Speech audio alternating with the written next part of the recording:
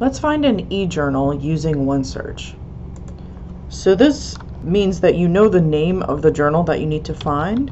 So I'm going to look for the journal called Cell.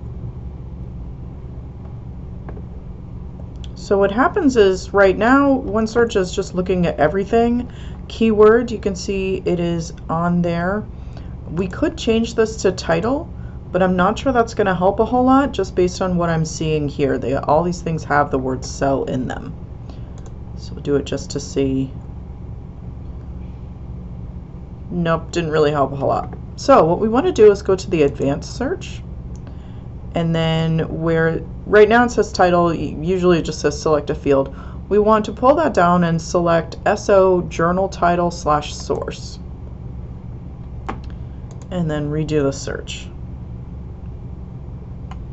So this, in our case, because we're using a single word journal title, we're still finding a whole bunch of other things. So now what we want to do is come to publication, and then this will give us a list of some journal titles that are appearing commonly in our search, and that in this case we want the one called Cell. So let's select it.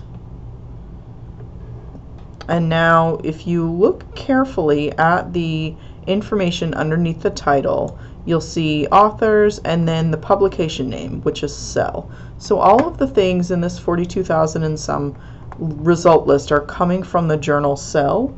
So now we can search within this journal, or we can probably go ahead and update our publication date.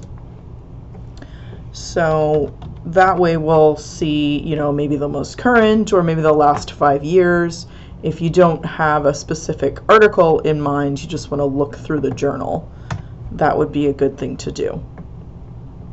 You may want to consider using the alternative method of locating the journal through the A to Z publication list, and there is a video for that as well. So you might want to take a look at that one as another option. Happy hunting!